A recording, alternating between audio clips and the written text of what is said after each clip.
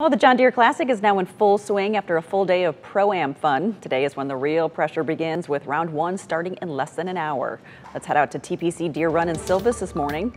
News 8's Josh Lamberty is getting us all ready for this first round action starting this morning. Good morning, Josh. Hey, good morning there, Linda. You're right.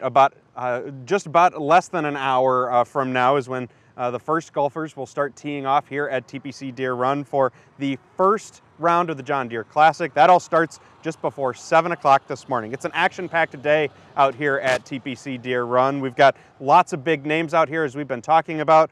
They're all here ready to experience that magic.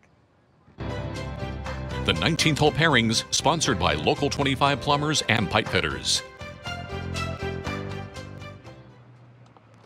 And let's take a look at some of those pairings for the first round of the John Deere Classic. 7:18 this morning on hole 10, Cameron Champ, Cameron Davis, and Morgan Hoffman. Right behind them at 7:29, Chad Ramey, Ryan Brem, and JT Poston. In the afternoon on tee number 1, Webb Simpson, Lanto Griffin, and Jason Day. They all tee off at 12:43. They're followed by Charles Howell III, Brant Snedeker, and Sahith Tagala, Then at 1:05, defending champ Lucas Glover, 2019 champ Dylan Fratelli, and 2016 champ Ryan Moore all tee off together.